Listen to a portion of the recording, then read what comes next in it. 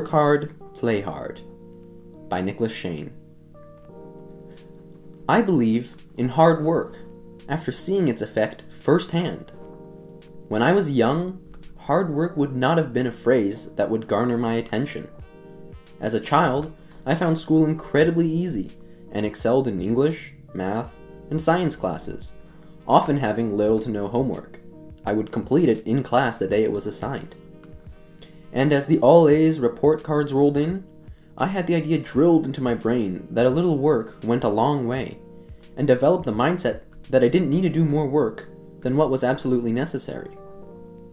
In my freshman, and to a lesser extent my sophomore year, I wasn't a particularly good student. Entering high school, I made the mistake of trying to skimp on classwork. I faced school with the idea that I would apply the least amount of labor possible to scrape by. Naturally, I floundered in my classes as a result. My stress levels built up, and my parents, who lived by the motto, "work hard," inadvertently added to the problem by attempting to fix it. As a result, my freshman and sophomore years were the worst years of my life, both academically and in terms of mental health.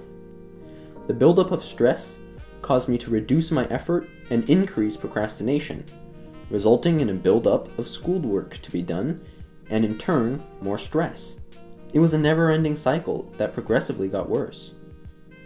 In the summer of my junior year, I was forced to come to terms with my grades, particularly once I started writing essays to preemptively tackle college applications.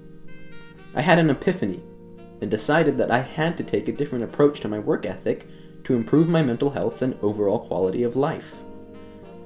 Instead of focusing on the bare minimum, I would try to actually accomplish something.